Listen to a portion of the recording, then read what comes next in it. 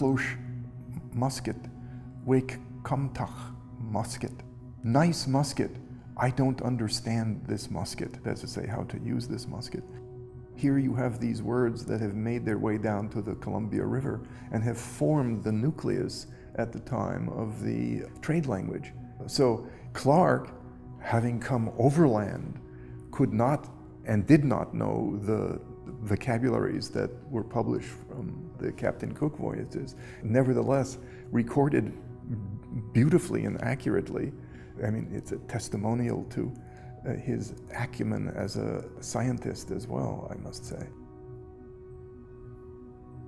This is an extraordinary object I'm sitting in front of. One of the journals of Lewis and Clark, whom President Jefferson, president in both senses, both of the APS and of the United States, sent on an exploratory expedition starting in St. Louis in 1804 and reaching overland the Pacific Ocean at the mouth of the Columbia River by the end of 1805. Here you had these two extraordinary individuals who were, in a certain sense, great scientists. And I mean that not just in terms of the collectanea of flora and fauna. When you read their notebooks, you realize they were great social scientists in the making as well. They had a whole sense of the nature of interaction, of how people lived in various ways, what their cultural ecologies were like across North America. It's really quite stirring, I must say. It brought together two interests of mine that started to become very serious in college.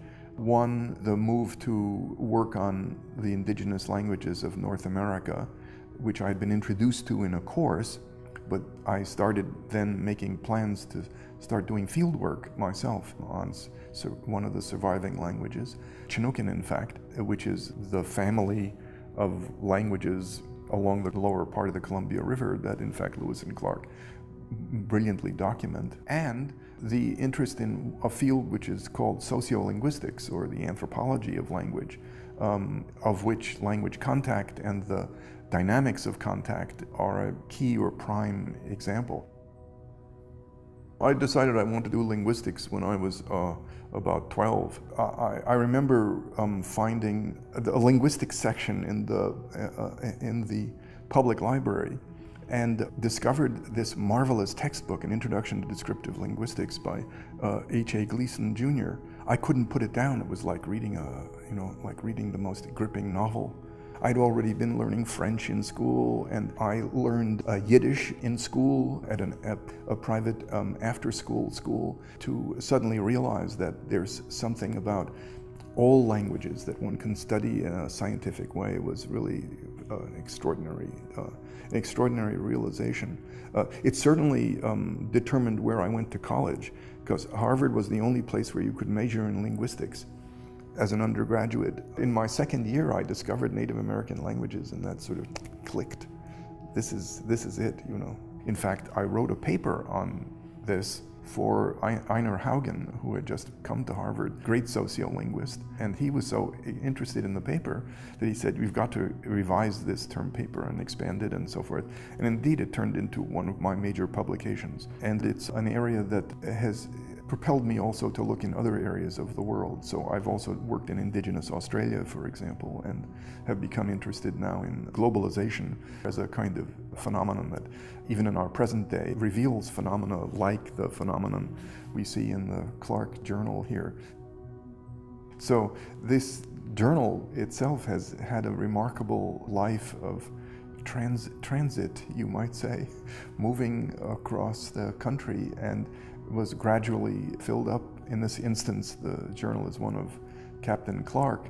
I first encountered this wonderful object in its printed version when I was an undergraduate, suddenly discovering that two of my interests, an interest in Native American languages and my interest in the sociolinguistics of language contact, came together in a remarkable passage of Clark's in December of 1805. Anyone who would be an objective biographer of my career would say, here's a central object of the APS collection which really formed something important in your career. And so we come to the Codex I, Journal of Captain William Clark, from December 10th, 1805, where a Clatsop speaker, Clatsop Chinook speaker, speaks to Clark in the contact language Chinookwawah.